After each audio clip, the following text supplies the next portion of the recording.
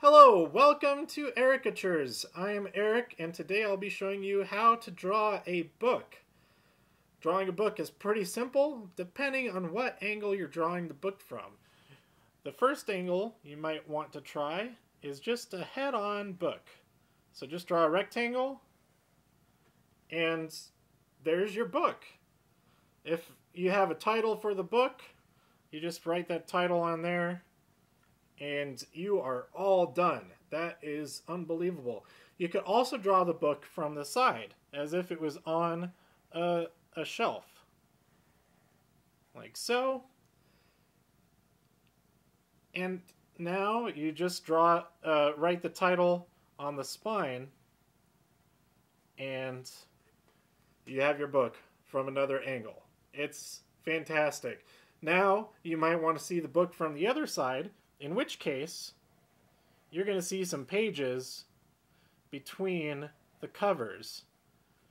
Like so. The cover, usually if it's a hardback book, the cover will go past the edges of the actual pages. So you want to express that, and then if you have a fine pen, you can draw some of the page lines in there. Now we have the book from the side. Now what if we want to draw the book from the bottom or the top? Well, you see how wide the book is here and how thick the book is here. We just simulate that.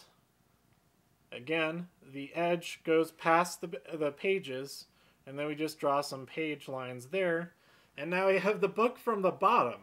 It's really simple. We just have a bunch of rectangles, and we write the title of the book whenever appropriate. Now, you're probably thinking, we don't live in a world where we only turn things 90 degrees. So if we want to turn the book 180 degrees, it's really simple. So here's our book seen from the front. And if we want to draw it turned 180 degrees,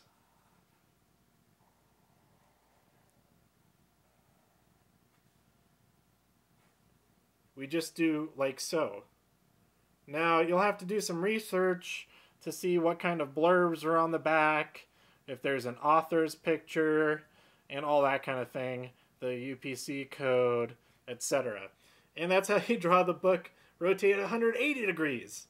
Isn't that crazy? Now you're probably thinking, no, I didn't mean 180 degrees in that direction. Well, I've got you covered.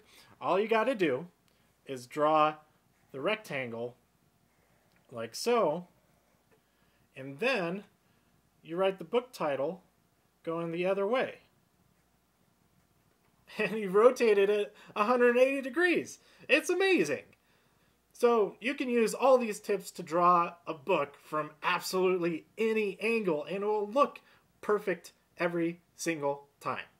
Thanks so much for joining me here on Erikatures. Join me next time where I'll be showing you how to draw a nose.